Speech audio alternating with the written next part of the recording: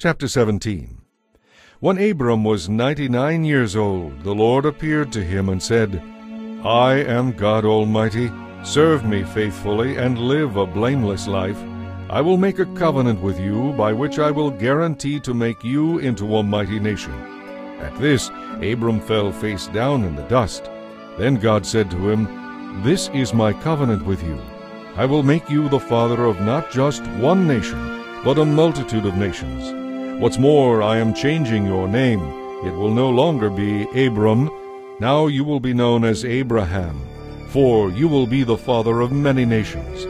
I will give you millions of descendants who will represent many nations. Kings will be among them. I will continue this everlasting covenant between us, generation after generation. It will continue between me and your offspring forever.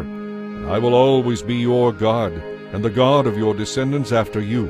Yes, I will give all this land of Canaan to you and to your offspring forever, and I will be their God.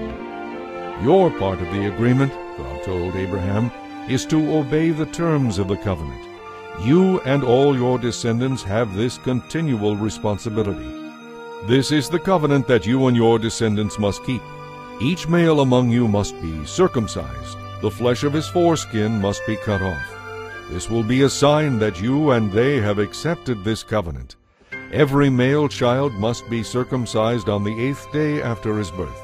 This applies not only to members of your family, but also to the servants born in your household and the foreign-born servants whom you have purchased. All must be circumcised.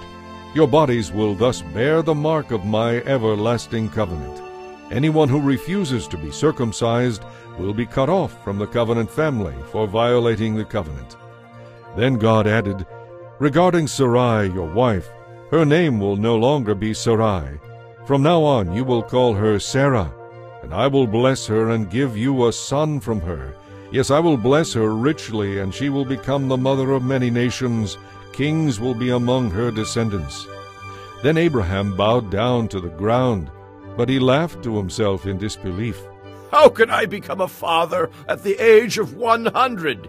He wondered. Besides, Sarah is 90. How could she have a baby? And Abraham said to God, Yes, may Ishmael enjoy your special blessing. But God replied, Sarah, your wife, will bear you a son. You will name him Isaac, and I will confirm my everlasting covenant with him and his descendants.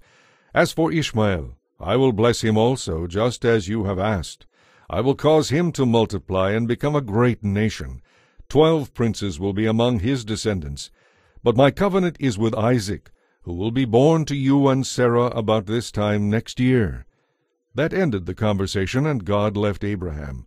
On that very day Abraham took his son Ishmael and every other male in his household and circumcised them, cutting off their foreskins exactly as God had told him. Abraham was 99 years old at that time, and Ishmael his son was 13.